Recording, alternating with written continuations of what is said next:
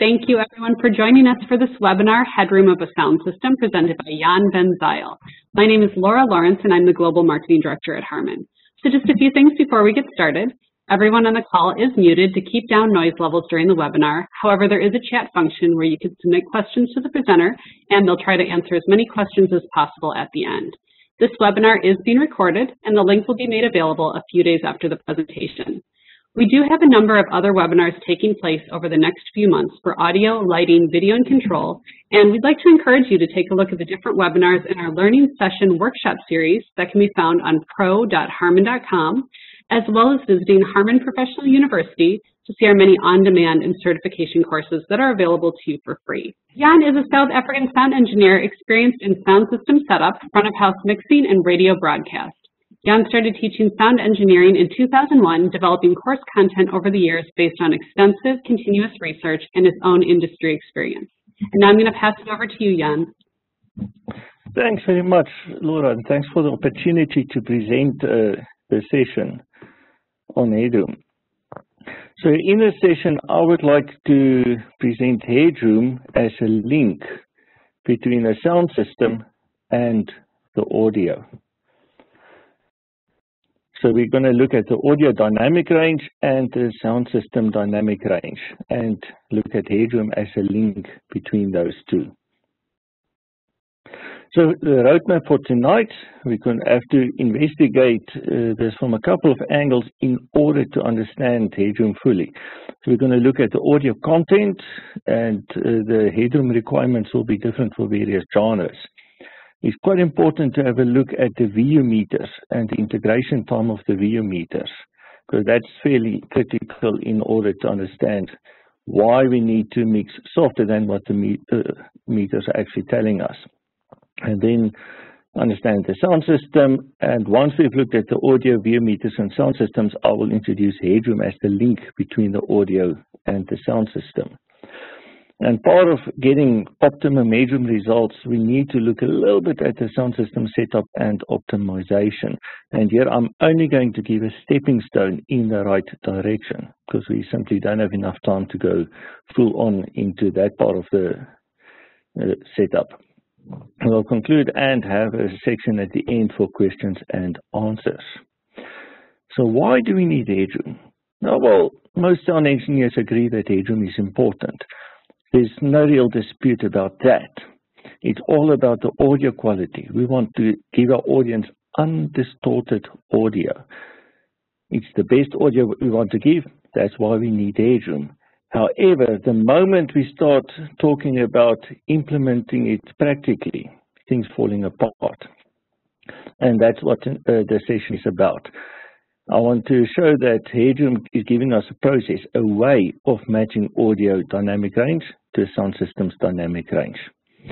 So I'm going to refer a couple of times to this definition. This definition, I would like to say thanks to Academy of Sound Engineering that I can use this definition. It's a definition that started from the founder, late Mr. George Hutton, and through the years this definition has evolved up to what we've got today.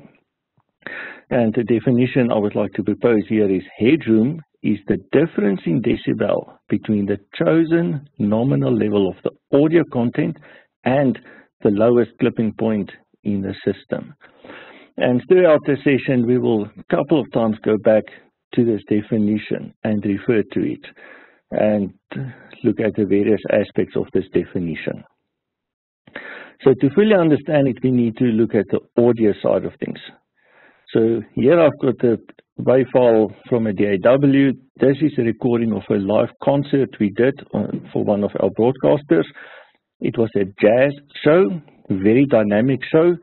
So the quiet parts, it was purely a soft piano, and the loud parts, full-on jazz band with vocals.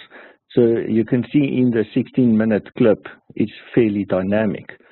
So if we take a look at the audio, we've got our softest part of the audio, represented by the green line. Our transients, the loudest parts or peaks of the audio, momentary peaks, represented by the red line, and then the nominal level, our average level, represented by the yellow line. Now, if we look at this from a different angle, our audio will be presented with this blue block. We've got the softest part of the audio and the transient peaks. And the difference between the softest part of the audio and the transient peaks is the dynamic range of the sound system. We also have our nominal level, and the difference between the nominal level and the transient peaks, we call it crest factor. So we're going to refer to these terms throughout the session in order to match the audio dynamic range to that of the sound system. The VU meter is what we've got on the mixer to show us the actual levels. So, and we also refer to it as the mixer meter bridge. So you're all familiar with these LEDs. These LEDs show us how loud we're mixing the show. But it's quite important to understand the nature of the VU meters. They only give us an average audio level. And they've got an integration time of roughly about 300 milliseconds. That means what we see on the meter bridge, what we see on the LEDs here, is an average of the last 300 milliseconds. So the split-second transients, those peaks, we're not going to see on the VU meter. And that's quite important. So we need to understand that the transients can be 8 to 12 decibels above the meter reading. And that's where Headroom comes in. We need to have reserve capacity on the system for these transients so that the transients can go through the sound system undistorted. We do not want a distortion.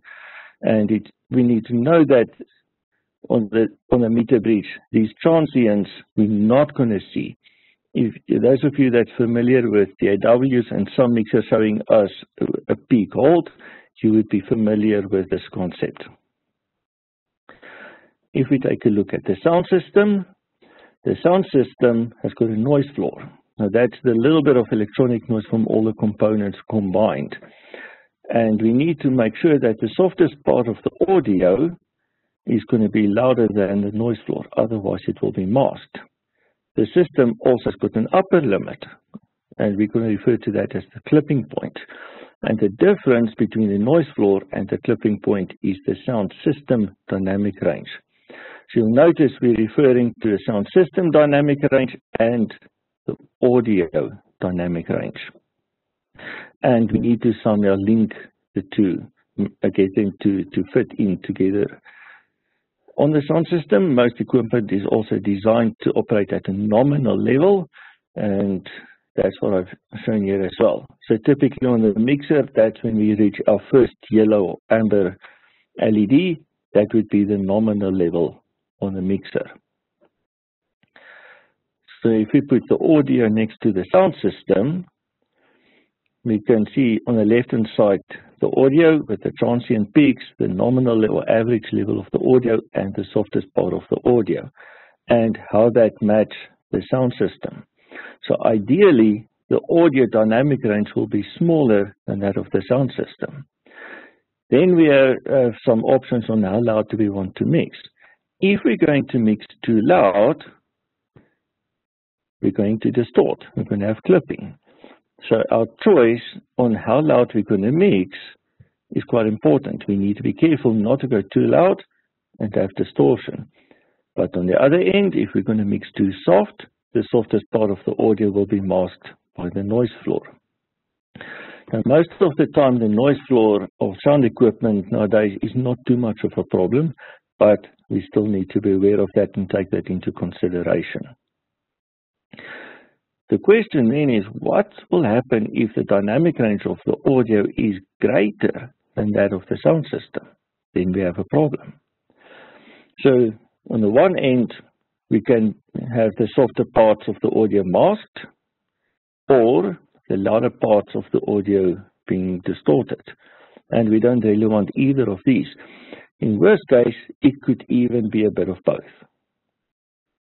And we need to do something about this. So we need to somehow deal with this problem. There's a few options. The one option is to write the audio levels. So we can literally make the louder parts of the audio softer and the softer parts louder. And for extreme cases like classical music with a huge dynamic range, this is quite often necessary on sound systems, but especially on FM radio. So then it's a very careful, gradual process of writing the level, so the audience don't really notice it, but it is sometimes necessary to fit the audio dynamic range within that of the sound system. Another approach would be to electronically reduce the audio dynamic range, and that's where we use a compressor and or a limiter. So this is also an option to reduce the audio dynamic range. But sometimes we need to focus elsewhere. We might need to fix the sound system. If it's a matter of a sound system that is simply not big enough, then there's the answer, get a bigger sound system. Sometimes we have the right system, we just have some errors in the setup. So then we need to fix that. So this might be placement of speakers, where we aim the speakers. There might be a faulty cable and there's no signal on one or two of the speaker boxes. So if we fix all of these things, the problem might be resolved. And then one part that I'm going to focus on in this session is improve the system dynamic range. And that's something we're going to look at a little bit later. So if we look at Headroom, we've got our audio, we've got the sound system. Now we need to link the two. And Headroom is going to be the link for us. So Headroom will be the link between the audio dynamic range and that of the sound system. So here we've got the audio to the left, the sound system to the right. So let's quickly look at the definition again. Headroom is the difference in decibel between the chosen nominal level of the audio content and the lowest clipping point in the system. So if we focus a little bit, it's the difference between the nominal level, the audio and the clipping point. It's between the audio and the system. That's our link. So if we look at our graph here, there's our headroom. Headroom being the link between the nominal level of the audio and the clipping point of the system. So there's our headroom, the link between the audio and the system. But remember, there's the word chosen. Headroom is the difference in decibel between the chosen nominal level. We choose how loud we're going to mix. Whenever we stand behind the mixing desk at a concert, it's our choice whether we're going to go too loud, too soft, or what the level we want to mix at. And that's a critical part of Headroom, this choice. So if we look at our graph, if we choose our nominal level, like in this case, we've got a decent amount of Headroom. However, if we choose to mix louder than what the system is capable of, we don't have Headroom. And in this case, actually quite a bit of clipping. So there's a lot of distortion happening simply by our choice by mixing too loud. Now the choice to mix too loud might be because the system is not sufficient or there's other errors. However, it's still a choice how loud we mix. Alternatively, we can go a little bit softer.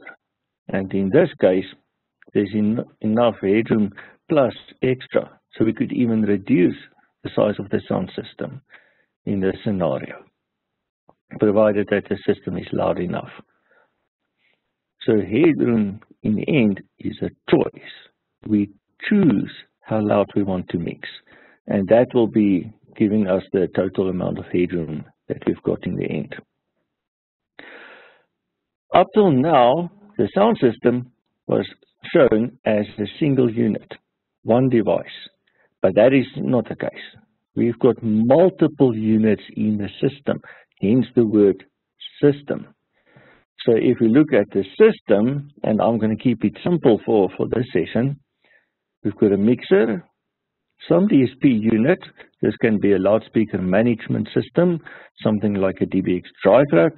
It can be an active crossover, some graphic equalizers, compressors, limiters, some other units, and our amplifier. Fortunately, nowadays, a lot of this processing is built into the amplifiers, simplifying things quite a bit for us.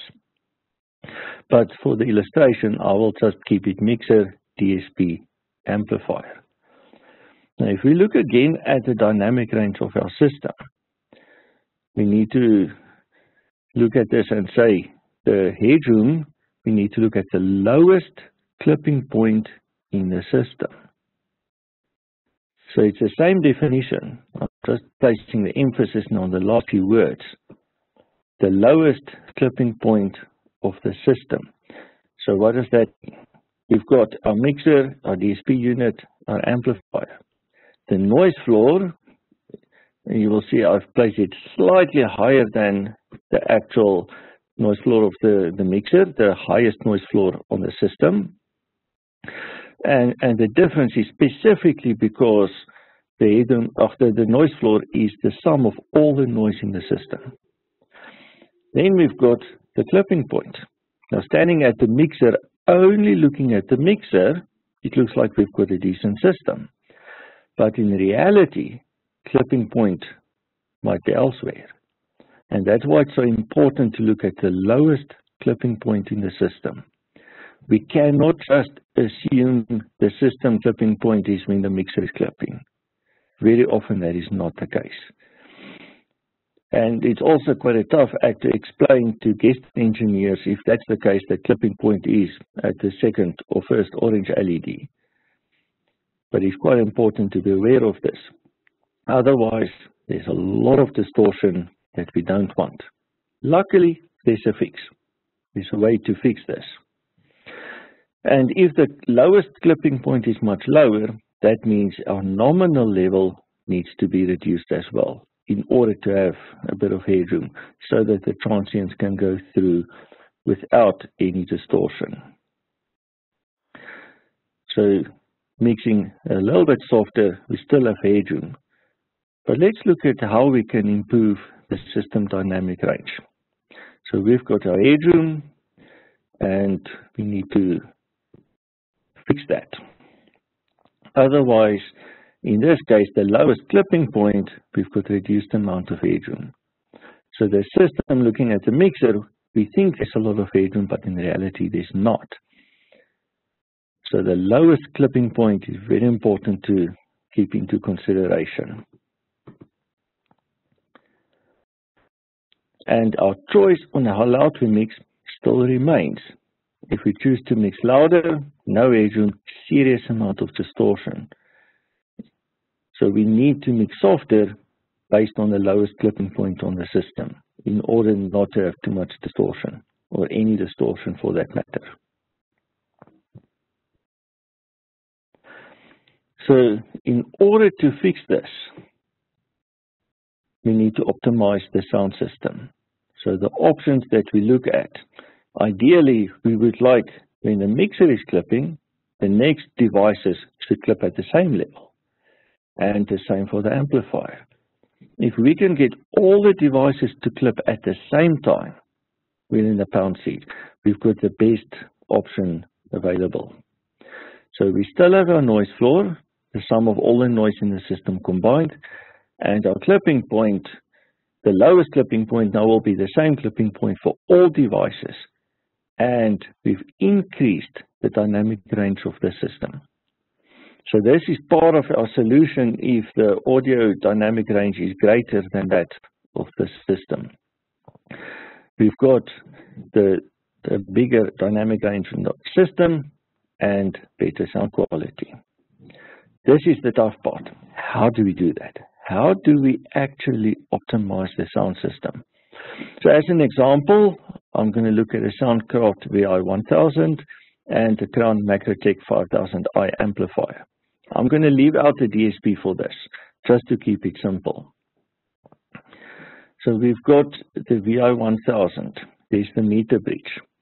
0 dB on the meter bridge is referenced to positive 4 dBu, and that is negative 18 dBFS in digital terms, since it's a digital desk.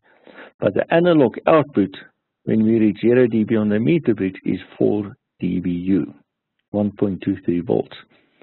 And then if we go to the maximum, 18 dB on the meter bridge, that will equate to 22 dBu and 0 dBFS. And it's quite important for us to look at these dBu values because the meter bridge is referenced to dBu, which is a voltage reference, and that's what we're going to use to find the clipping point on the amplifier. To know or find the clipping point on the amplifier, we need to look at the amplifier input sensitivity. The input sensitivity is the input level at which the amplifier will give maximum output power into the specified load impedance, and this is just before clipping. So at what input level can we get maximum power without the distortion? On the specification sheets of the amplifiers, it's given as a voltage or as a decibel value, and that decibel value is referring to the amount of voltage gain from the input to the output of the amplifier. On some amplifiers, we have selectable options, so we can choose between 2 or 3 different input sensitivities. So there the manufacturers give us a way to match the amplifier clipping point to that of the rest of the system. So if we look at the Matrotech 5000i amplifier, and this is copied from the spec sheet, there's a 3-position modes, so we have 3 different input sensitivities. And it's given as 1.4 volt. The second option is 32 decibel voltage gain, and the third option is 26 decibel voltage gain. So we've got 1.4 volt, 32 decibel voltage gain, 26 decibel voltage gain. And now the question is, how do we match this to the mixer? Because the meter bridge of the mixer is speaking a different language. And we need to do a bit of calculation between what's given here, 2 different languages on the amplifier and another language on the mixer. So the 3 options, 1.4 volt, second option 32 decibel voltage gain from input to output, or 26 decibel voltage gain from input to output. So the big question, where on the meter bridge do we find this clipping point? Again, it's a different language. So there will be 3 different answers, one for the 1.4 volt, one for the 32 dB voltage gain, and the third answer for the 26 dB voltage gain. Now, in order to find this answer, we'll have to do a few calculations. We need to convert these 3 input sensitivity values to dBu, since dBu is the language we talk on the mixer. To convert 1.4 volt to dBu is a fairly straightforward calculation. So we use the formula dB voltage is 20 times the log of voltage 1 divided by voltage 2. Why the 20 log formula? It's because we're dealing with 2 voltages. But whenever we calculate the ratio, the decibel ratio between 2 voltages, we use the 20 log formula. If we do a calculation between 2 wattage or power values, that ratio we will use the 10 log formula. So now we need to fill in some values. Now the question is, where do we get these values from? So the 1.4 volt, that's from the specification sheet. So that we got from the amplifier. The second value for our ratio, is the 0.775 volt, is the dBu 0 dB reference. So 0 dBu is reference to 0.775 volt. So if we calculate the decibel ratio between 1.4 volt and 0.775 volt, the answer will be the dBu value for 1.4 volt. And if we know the dBu value for 1.4 volt, we can find that on the mixer meter bridge. Then we can do the calculation, and the answer we get 5.1 dBu. And note that in this case, I can use the U at the end because we used 0.775 volt, which is the reference for dBu. So to find 1.4 volt or 5.1 dB on the mixer meter bridge is now fairly simple. If we look at the meter bridge, 0 dB on the meter bridge is referenced to 4 dBu. So the moment we reach 0 dB on the meter bridge, the output is 4 dBu. So 5.1 dBu will be slightly above 0 dB on the meter bridge by 1.1 dB. So now we know the one input sensitivity. So if we choose 1.4 volt input sensitivity on the amplifier, then clipping point of the amplifier basically is when we reach 0 dB on the meter bridge. Not the ideal situation. Luckily, we have some options. We still have two other input sensitivities to look at. To calculate the amplifier voltage gain to dBu is a slightly more complex process with a couple of calculations involved.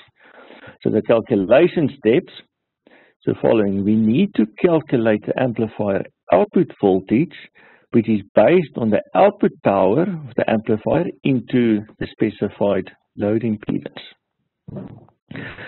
Then, when we've got the output voltage, we can calculate the input voltage for the two remaining input sensitivity specifications, which is 26 dB voltage gain and 32 dB voltage gain.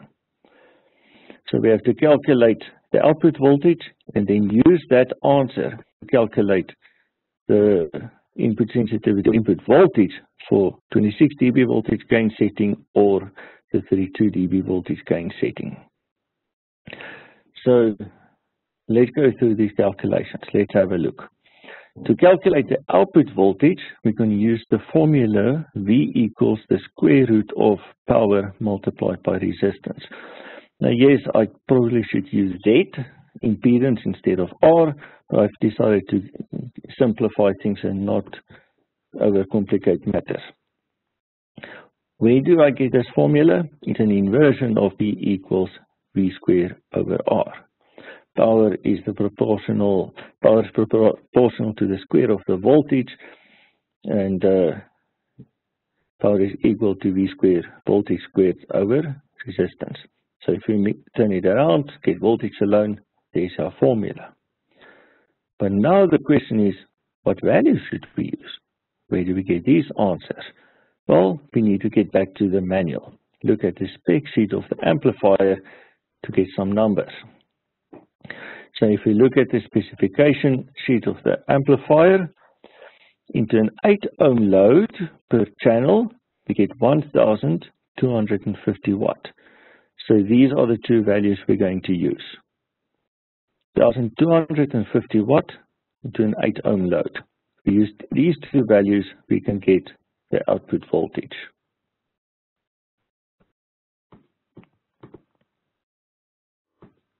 So let's do that.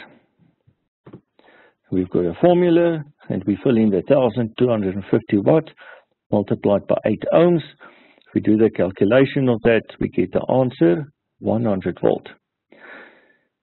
Now these calculations are going a bit fast. Don't worry, we're recording the session and you will be able to look at this again afterwards. You can even pause and make some notes. So at the end of the session, we will give the link where you can find the recording to go over the calculations again. Now that we've got the output voltage, we can calculate the input voltage for the based on the voltage gain. But we need to do the calculation twice. One for the 26 dB voltage gain setting, and again for the 32 dB voltage gain setting. And we're going to use this output voltage that we just calculated as 100 volt. So if we do these calculations, we're going to first do the 26 dB voltage gain calculation to get the input voltage. So we start with our formula. dB voltage is 20 times the log of voltage 1 divided by voltage 2. Again, the 20 log formula because we're dealing with voltages. So now we fill in the values. the 26 dB, that is the ratio between the two voltages. So that's coming from the spec sheet. That's the voltage gain. So that is the answer of the ratio between two voltages. Then the 100 volt, that is the output voltage that we've calculated. X is representing, it's a placeholder for the input voltage. So if we calculate the decibel ratio between the output voltage and the input voltage, we get the decibel difference, which is the voltage gain. So this formula looks a little bit rough, but we can do that. So if we do the calculation, we divide by 20 on both sides to get log of 100 over x, which is that equals to 26 divided by 20. Now we need to do the anti-log, so that would be 10 to the power of 26 over 20 equals 100 over x. To get x alone, x would be 100 divided by 10 to the power of 26 over 20. And if we do that on our calculators, we get the answer of 5 volts. Now again, these calculations, you can look at this again on the recording afterwards. I know this is going a bit fast, but luckily you will have the option to pause later on when you look at this again. Now we need to do the same calculation for the third input sensitivity option that we've got on the amplifier, which is a 32 dB voltage gain. Now if you know something about decibel ratios, let me show you something interesting. From 26 dB to 32 dB is a 6 decibel difference. And knowing our decibel ratios for voltage, we know that the 6 decibel ratio is a 2-to-1 voltage ratio. Hold on to this thought. I'm going to come back to this one. So again, our 20 log formula, dB voltage is 20 times the log of voltage 1 divided by voltage 2. Fill in the values. The 32 is the 32 dB voltage gain. That is the decibel ratio between the input voltage and output voltage. Again, we're going to use the 100 volt as the output voltage, and X is going to represent the input voltage. And we do the same calculation. Divide by 20 on both sides, we get log alone. Do the anti-log, so 10 to the power of 32 over 20 equals 100 over x.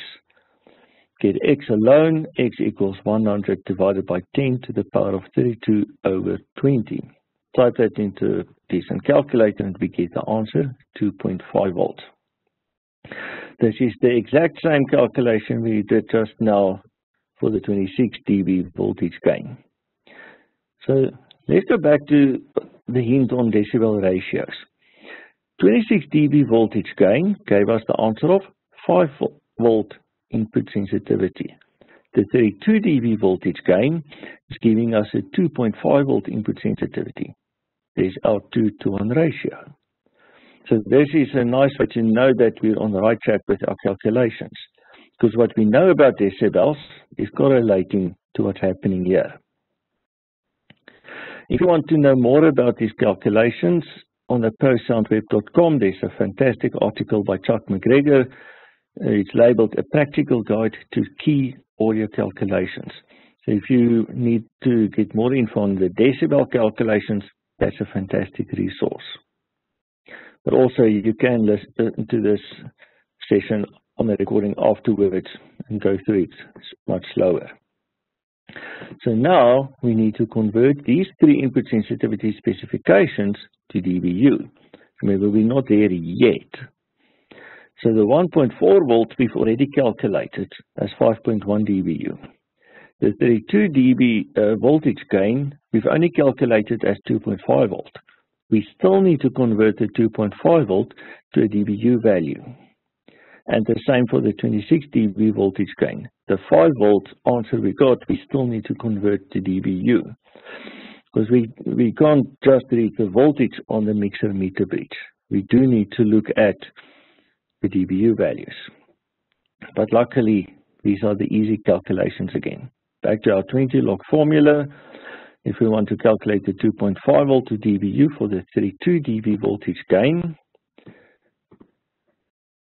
we fill in the values, the 2.5 volt divided by 0.775 volt, and we get the answer 10.2 dBU. And that's a value we can find on the mixer meter bridge. We have to do the same with the 5 volt for the 26 dB voltage gain. So here, same calculation, same process. The 20-log formula, we fill in the values 5 volt divided by 0.775 volt.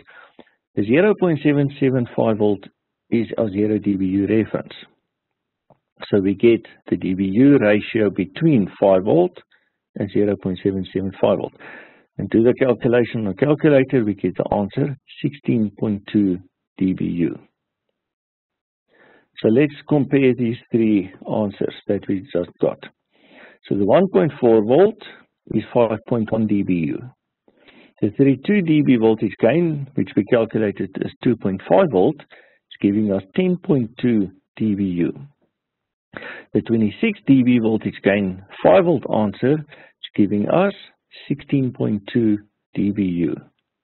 Let me show you something cool. We said from 26 to 32 dB is a 6 decibel difference. The 6 decibel difference related to a 2:1 voltage ratio. And guess what? In dBU, once again, 6 dB difference. It's no coincidence. The mathematics is actually working out like it should. So if we look at these on the mixer meter bridge, where do we find them? Now we can do the plot.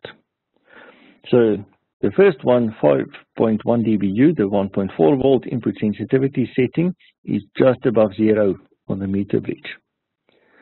Then the 10.2 dBU, the 32 dB voltage gain setting, is just above 6 on the meter bridge. And the 16.2 dBU, the 26 dB input sensitivity voltage gain, is around 12 on the meter bridge. So if I need to choose, I know which one that would be. I will definitely go for the least sensitive setting on the amplifier. The higher up on the mixer meter bridge, the easier it is to work with the system. Visually working on the meter bridge, easier to work with guest engineers, explaining to them that's the clipping point. If I choose 1.4 volt and clipping point is around 0 on the meter bridge, that's tough. It's also not the optimum gain structure on the system, and not having the optimum gain structure means no headroom. Choosing the 16.2 or the 26 dB voltage gain setting at least is improving our system to have a slightly better headroom scenario. So what have we done on our system? We've got a mixer, the DSP, the amplifier. By choosing the 26 dB voltage gain, we've increased the lowest clipping point on the system. We still have the noise floor, but now the clipping point is a little bit higher than what we started with. And we've got a better system dynamic range. Do we have the optimum system? Not yet. And unfortunately, with time constraints, I'm not going to push this further. However, a fantastic resource is the Handbook for Sound Engineers. There's one chapter in this book giving a complete step-by-step guide on how to optimize the system, and taking it much further than just what I've done here. So there they explain how to optimize the level difference between the mixer and all the units between the mixer and amplifier, and do the remaining level adjustment for the amplifier to get the maximum dynamic range out of the system. So now that we understand headroom and how it's the link between the audio and the system, the question is, how much headroom do we need? If I rephrase this question, how much softer than the sound system's clipping point, and that will be the lowest clipping point in the system, should I mix a nominal level of the show? That's almost the same question. So the guidelines here, we need to look at the audio program. Different music genres, different requirements. If we look at loud music, rock concerts, somewhere between 10 and 15 decibels. And this is still achieved using a little bit of compression and limiters. If we look at high fidelity, something like classical music, as high as 20, sometimes even 30 decibels, depending on the subgenre of classical music. So it's quite important to understand the dynamic range of the music. If I consider that jazz show of which I showed the waveform earlier, that there I need between 15 and 20 decibels of headroom for that show. We also have to consider environmental limits, mostly maximum SPL. It's one thing to go louder and louder, but there are limits. If we get to the point of permanent hearing damage of everyone attending the show, we will soon be out of a job. So we have to keep that into consideration. So in cases like a stadium, in loud moments when someone has scored, or maybe in a factory for a paging system where there's loud machinery, we might even limit the headroom to 6 decibels. But in this case, extreme limiting and extreme amount of compression. It's going to sound bad, no question about that, but it's a function of getting the message across without permanent hearing damage. So as you can see, there can be quite a broad range of answers to how much headroom do we need, and it ultimately depends on the application. What's the content that's going through the sound system? Headroom is a choice. This choice is based on the audio requirements. You choose how much headroom. You need to understand the music you're working with. You need to understand the requirements of the audio and make sure that the system is suitable for that audio requirements. We have to keep in mind the environmental factors. We cannot simply go louder and louder. There are limits. There's hearing damage. We need to be careful of that. And it requires some system knowledge. If you have a system tech that can help you sorting out this, fantastic. If you're the system tech, this is quite important to make sure that the mixing engineer has got a good time, at least a good chance of getting a decent audio to the audience. We need an appropriately sized system. Make sure the system is capable of what's needed. And then this choice is exercised when you stand at the mixer and mix. So when you start dialing in the levels, the gain controls during the sound check, that's already when you're choosing the amount of headroom. If you choose to mix too loud, no headroom. You might have some distortion. So headroom is a choice. So headroom is the link between the nominal level of the audio and the lowest clipping point of the system. In order to have the best chance, we need to optimize the system in order to have sufficient amount of headroom. If we're not going to optimize the system, we're going to reduce the headroom and not get the results that we want. And that's in a nutshell my story for tonight. So Laura, we can open the floor for some questions. Wonderful. We do have some questions. The first question is asking, the ballistics character of the view meter affects the measurement of the peak, correct? Definitely. Now, I'm not too sure exactly what the ballistics are for the different mixers, and the manufacturers could maybe give us more information on that, but there is quite a lot of information on the net available on different types of level meters, and the ballistics is a very important part to keep into consideration. Okay, this next question might be for you to answer, Raul. It's asking if we have these calculations done on the spec sheets of the amplifiers to be used faster. We actually can provide them on an individual request basis. They're usually not included in the spec, the actual calculation process, but we can provide them on a case-by-case basis, depending on the amp model and the speaker model configuration. Okay, wonderful. Would you be the contact for that? Absolutely. Okay, great. Another question is asking if you could tell everyone again what the book's name was that you recommended in the presentation. Okay, the book is the Handbook for sound engineers. It's a fairly thick book. It's got multiple chapters written by a whole lot of different authors, and it was edited by Glenn Below. So if I just quickly go back, I can show you that the picture of the book. So this picture is already the 5th edition. So there's been a couple of editions. But this book is covering everything from microphones to speakers to ears to acoustics. It's a phenomenal book covering a wide range of topics. Okay, next question is asking, assuming the compression happens in the mixer and there is an EQ between the amplifier and mixer, how could we control the headroom of the signal as the headroom will increase due to the equalization?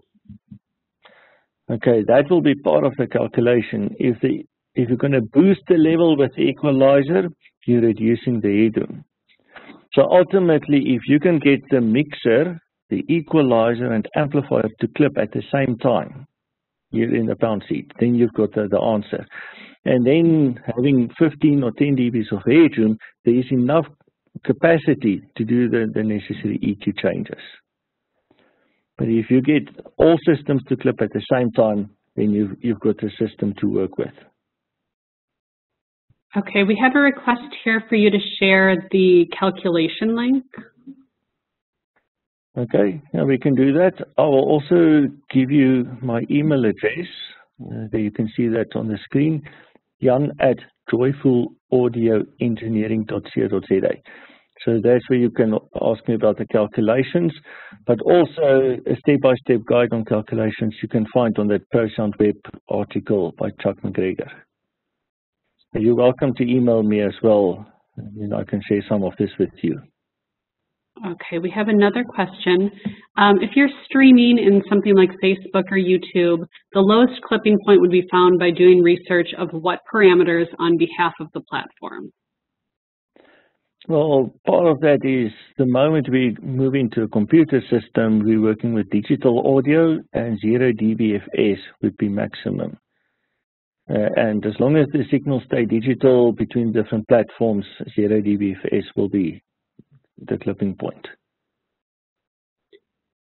Okay, the next question is asking, Headroom live versus broadcast audio, would you suggest running a separate DAW mix with mastering plugins for broadcast live, or rather handle it with a more flexible dynamic headroom as you would live? Well, firstly, I would deal with the broadcast mix completely separate than the live mix. I don't like using the live mix for the audience in the concert hall, take that for the broadcast. So I would definitely split that to a separate mix.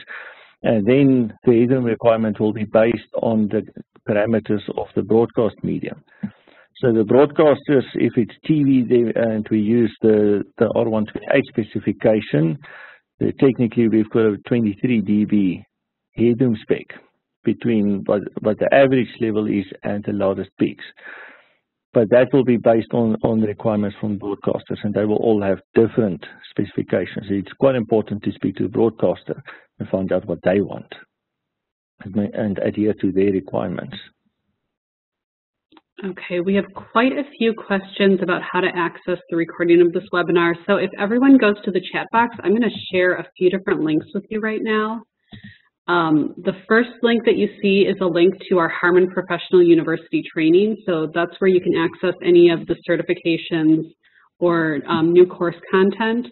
The second link that I sent you is the link to our playlist on YouTube, and that's where we put all of the recorded sessions. So the session that you're in right now, it usually takes about 3 days for us to get it out there. So if you check it early next week, it'll be in that playlist. And then the third link is to our events calendar, where we have the full calendar of upcoming webinars, so you can sign up for anything that's coming up in the future. All right, we have another question. So a follow-up to that last question. The question was more focused on how to control the crest factor of a compressed signal through all the signal paths. My understanding is that any filtering will increase the crest factor of a compressed signal. Should we assume a higher headroom than just the required? Okay, well, the moment you start working with filters like equalizers, if you boost to increasing the crest factor, making the difference between the average and the peaks bigger. If you use a compressor or limiter, you're reducing the crest factor. Especially like a limiter, it will make the transient peaks a little bit softer. So by using a limiter, you're reducing the crest factor of the audio. Okay, the next question. What considerations would you have for optimizing systems to take advantage of analog saturation from an analog mixing console? Well, I will still go through the same process, make sure that all the levels are properly aligned. And then saturation, in terms of if you use it just as an effect, is an effect. If you like a guitarist using distortion and distortion effect or saturation effect we get now with plugins, that's a creative tool. But ultimately, we do not want to just distort the analog mixer internally by accident. So we need to make sure that we don't turn up the gain control on the channel too high, and by doing that, distort the channel internally. So the gain structure throughout the mixer is also quite important to keep in mind. You don't want to distort internally in the mixer, but I'm not too sure in terms of the term saturation used here. So if it's just clipping to the gain control misuse, then turn down the gain, get the gain structure right. If you're talking about saturation like a tape saturation plugin, different story. It's a creative effect. Okay, the next question is asking if the system is too loud for the venue, which equipment should reduce the level and not destroy gain structure? I will just mix a little bit softer on the mixer. And in this case, we can even further reduce the input sensitivity on the amplifier, make it even less sensitive to still have a decent gain structure through the mixing system. And that will just increase the headroom.